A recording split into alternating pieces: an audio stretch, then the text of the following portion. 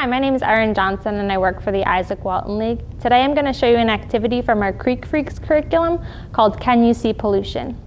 Can You See Pollution is a great activity for students to introduce them to the concepts of water pollution and why we monitor for water quality.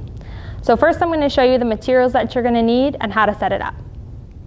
So you're going to need 5 cups. You'll fill the first one with just regular tap water.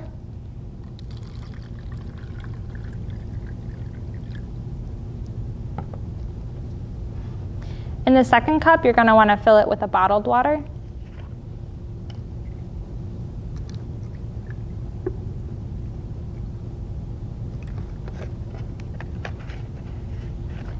In the third cup, you're going to fill it with tap water and add a few drops of food coloring.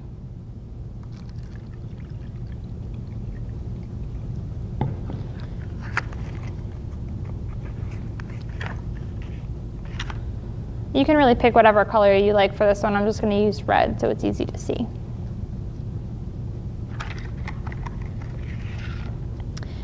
In the fourth cup, you're going to fill it with tap water again, and then you're going to add a little bit of either vinegar, just regular white vinegar, or rubbing alcohol.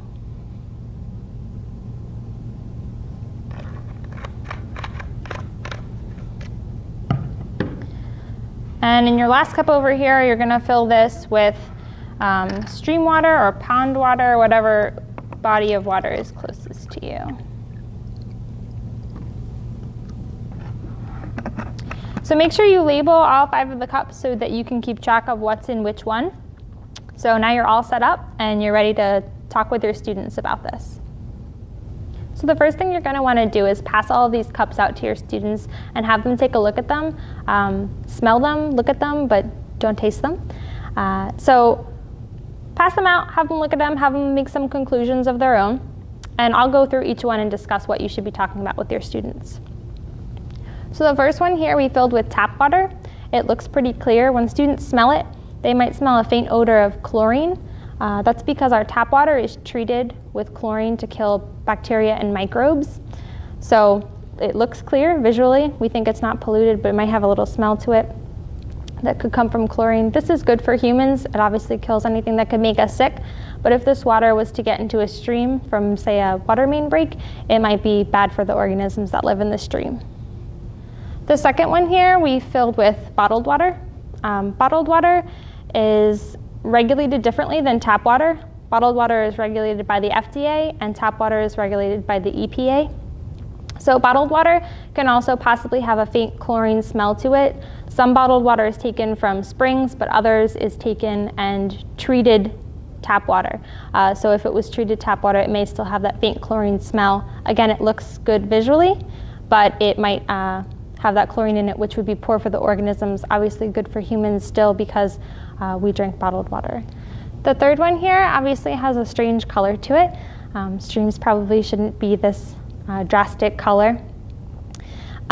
This one is interesting because streams having strange colors could come from natural sources. Tannins from leaves can leach into the water and cause a tea color in the water. This can also come from a pollution source, but the only really way you're going to know is to test the water. So this water had our vinegar or rubbing alcohol in it. It looks clear visually. Students might think at first glance that this water is not polluted, but if they give it a smell, sometimes they yell ew and gross about it because it smells a little bit off. This can come from several different sources, some natural and some man-made. Sewage overflows or chemicals in the water can cause a distinct smell. And a natural smell can come from possibly methane or natural gases coming up from the stream from decomposing materials. So the only way you're going to know about this one as well is to test the water. This last one here was our stream or pond water. This may look a little bit cloudy. Ours here has a little bit of algae in it, and students may think that this is a little bit polluted.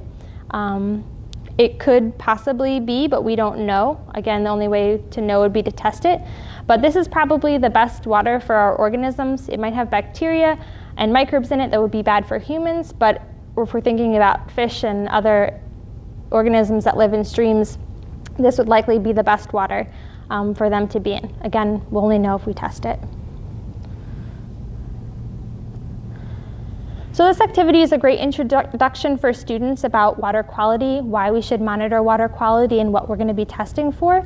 So it's a great thing to do before you go outside and do any stream monitoring.